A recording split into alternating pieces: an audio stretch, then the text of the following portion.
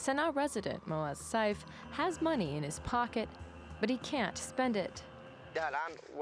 When I went to the grocery store, they didn't accept it, and the pharmacy also told me that it's banned to use the new banknotes. Yemen's Houthi-controlled government in Sana'a has outlawed the use of new notes printed by its southern rival, the UN-backed government in Aden, saying the flood of new money is a threat to Yemen's struggling economy.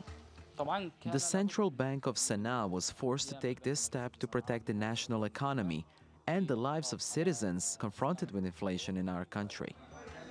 Now demand for the old currency has made it scarce. Many complain compensation for new notes turned in or confiscated by Houthi officials is delayed or never happens.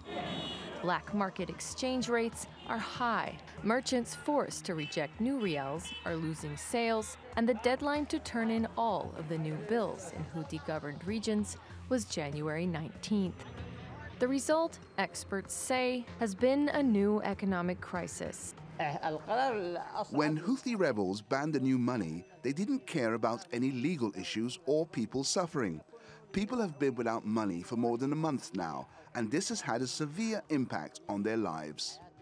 Now that the deadline has passed, the ban poses another risk for anyone caught with the new money. No one knows what to do with these new banknotes, where to hide them. Anyone who has them will be beaten, killed, or kidnapped, Leaving many Yemenis living in Houthi-controlled areas broke with very few options.